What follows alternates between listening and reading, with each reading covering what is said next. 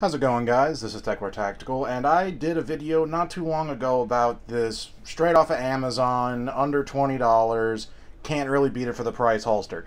I came to really have a lot of problems with it. It's not that it's necessarily a bad holster, but it does need a bit more attention than probably a better known brand one that you would get off the shelf. I really needed to tighten up these screws, which I did, no problem. Also needed to tighten up the other one.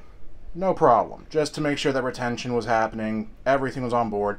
But this piece right here cut into you really bad, which is why I would suggest that if you do that, it would also benefit you to have, I don't know, like a, off the top of my head, small hacksaw blade to go ahead and just get rid of it.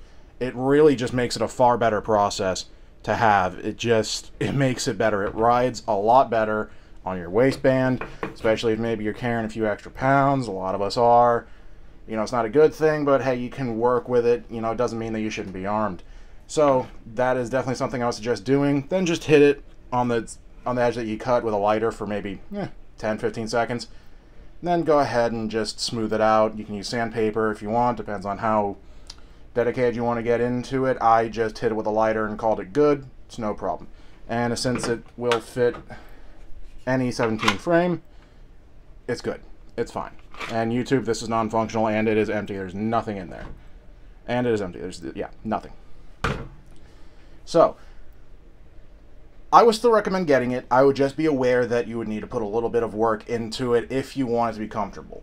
If you're someone that doesn't have any problem with it, then hey, great for you, no problem. A lot of us are just going to need that little bit of extra help. Thank you so much. I'll see you guys in the next one.